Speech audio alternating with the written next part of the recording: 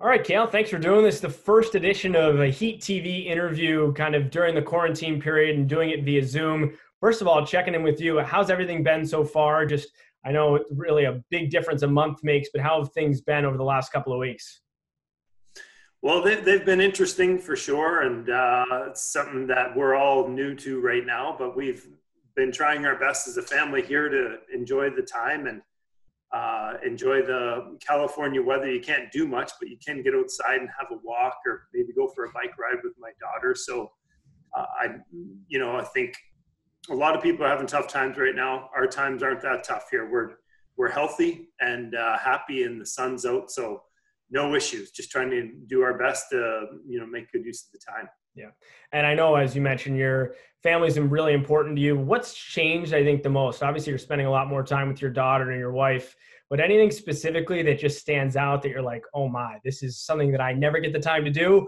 And it's maybe just a little bit different in your kind of daily regimen now that you're not going to the rink every day.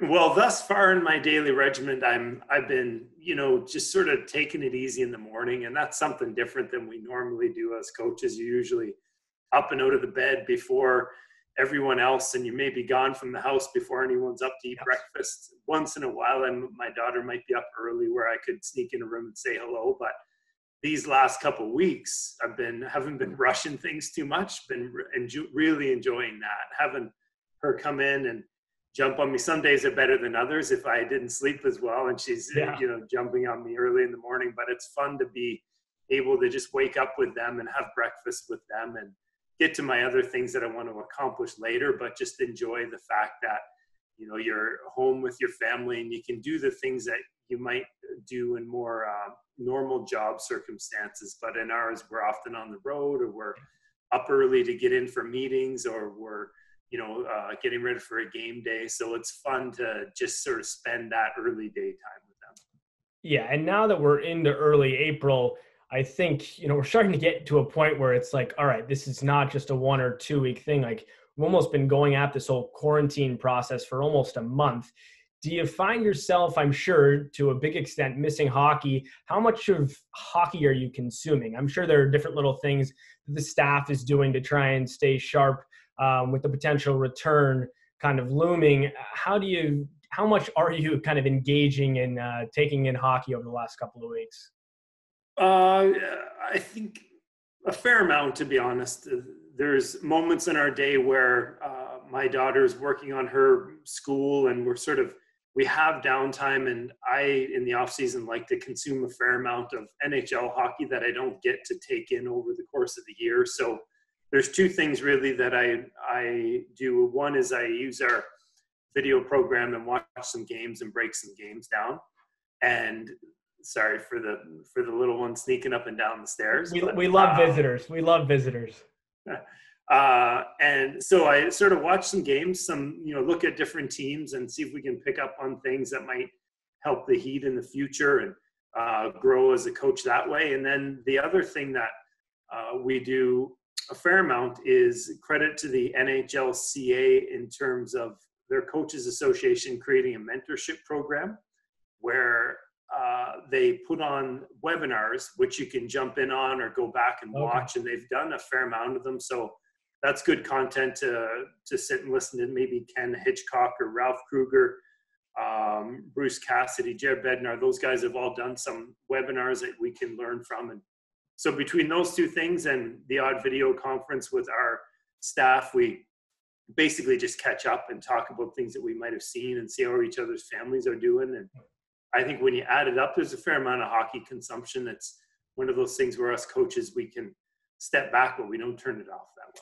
well. Well, it's hard to go from 100 to 0. So, and I know that it's easy to just at least try and, it's so tough without games. Like, you're so used to, I'm sure at the end of a day, like even when you're home and not at the rink, you're so used to just turning a game on and being able to take in hockey some way. I think that's been at least one of the bigger adjustments for me, is that there's really no storylines or things that are developing outside of keeping tabs on, the outside world and how everyone outside of the hockey world is being impacted by COVID-19, which I know everyone is staying up to date on. But I guess on a little bit of a lighter note, any good TV shows you've been binging or any books you've been reading?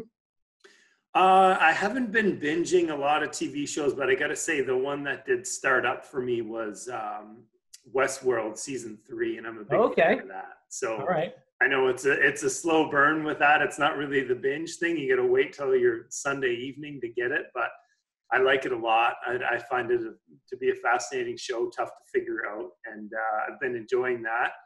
And book-wise, there's a few on the go that are coaching related, sort of dull there, but I have one, and you know what? I can't remember the title of it right now, but it pertains to a South African wildlife preserve where gentleman sort of was not gifted or sort of saved a pod of elephants, and it just talks about the trials and tribulations of trying to tame wild elephants and the landscape and everything that goes into that. And it's really fascinating. So it's a good way to just sort of get away from the hockey side of things and all this stuff going on, learn a little bit about wildlife in a different part of the world and how the human interacts with elephants is pretty fascinating, actually, the way the elephants themselves interact. So one that sort of takes me away a little bit, which I like.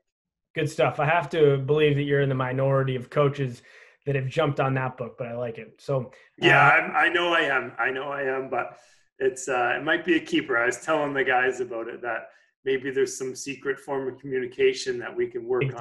Exactly. You never know what's going to prove helpful to get 2 points potentially later in the season. So, exactly. And then for those that don't know, you're obviously, a pretty healthy guy as far as, being able to eat what you want. And I know at times on the road it can be difficult, but now you get to pretty much dictate what you're eating at all times. Has there been a go-to meal or something that you've maybe discovered in the kitchen over the last couple of weeks that's been a go-to? Well, our one go-to is when it's waffle day, usually on the weekends. That's a fun day, and we have some good waffles. And then other ones, my wife does a really good job of cooking for us. She does all the legwork. I'm in there helping a little bit once in a while. Should help more and learn more, but she's done a good job of creating a good diet for us. And so it's sort of built for this kind of a situation. There's a lot of beans involved, a lot of lentils and things like that, things that go a long way with being inside, not being able to go to the store a lot. One of our favorites was last night. We had a bowl with sweet potatoes and edamame and rice, and she did it was awesome. My daughter and I loved it. So it's fun. It's a challenge now. It's a challenge to get out to the store, but everyone's going through the same thing. You got to be smart with your food and make sure that you don't waste, but you got to get out there and get some stuff once in a while and be careful when you're doing it. Yeah. Have you made any trips to the grocery store? It's quite an experience. I've been enough times to know that it's pretty, I don't know how to describe it. You get the cast of characters in there for sure. And it's just, a race to get toilet paper and different things. So definitely. And now we're at a point here in California where they're starting to recommend masks for everyone. And so my wife was heading out today for a weekly thing. We try to go once every week or week and a half, and she had to get sort of suited up just to make sure, take care of each other and be safe. And so it's different times. Hopefully we don't live through this very often in our lives, because it's certainly something that's really different, and learning a lot about, ourselves being at home, and a lot about our community too along the way. Yeah, well said. Well said. A couple of, I guess, lighter notes before I let you go. I know you've been in pretty close communication with the staff, and obviously some different, more vague conversations or team meetings, you could say, with the players.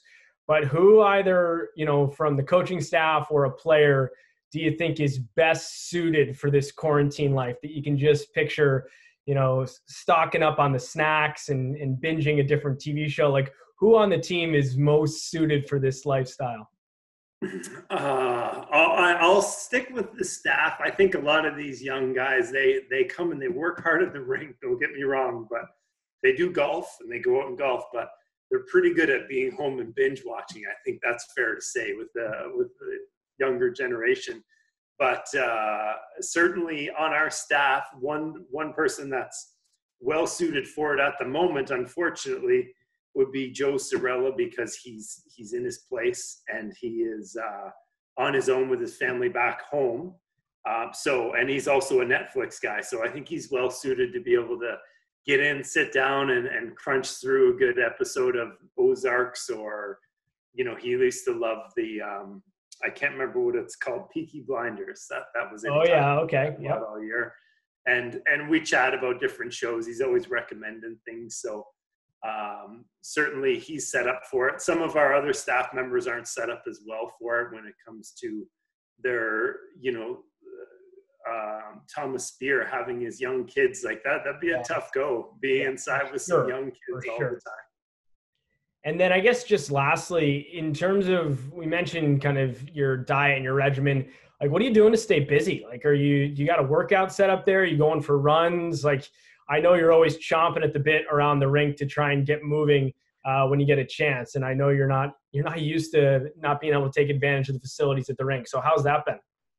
Yeah, it's been different, but we joke a little bit, my wife and I, about our, with our current situation. It's not hugely different from the off season. Off season, you usually stick pretty close to your home, try to take care of yourself, do your hockey work, and spend the other time with your family. So what I do is, we have a small little gym set up, and try to get a bit of a workout each day in.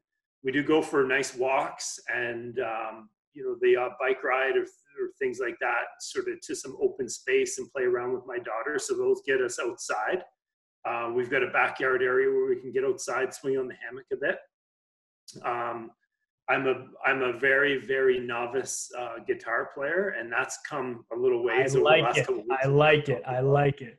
Yeah, so that's been a big hobby that I've been able to sort of pick back up, and I like that. So between watching some hockey and spending some time with them and getting out for walks, we usually stay fairly active. And you can tell, though, as you probably know, you can tell when you're not active enough over a 1 or 2 or 3 day period, you start to not feel great, and it isn't good for you. So we try to keep moving as much as we can. Yeah, it's almost a mental thing as much as it is a physical thing. But yeah, for sure. Now that you've let me know that you're working on the guitar skills, I'll be expecting at least a song or two when we get back to the rink. We're gonna have to be isolated for a long time before that happens. Good stuff. I can play the beginning of a lot of songs, though, if you only have a 10-second. 10 seconds. Hey, that'll do. Awesome. Well, good stuff, Cail. Appreciate you jumping on here, and hopefully you can enjoy some family time, and hopefully we can get back to the rink here shortly. So thanks again for doing this, and stay safe and stay healthy. All right. Thanks very much, Chris. And I think my daughter might be done her stair workout for the day, so that's good. Hey, getting the steps in. Ashton, how are you? Great. Awesome. Good stuff, Cail. Good to see you guys. All right. Thanks. Stay healthy. Take care. Awesome.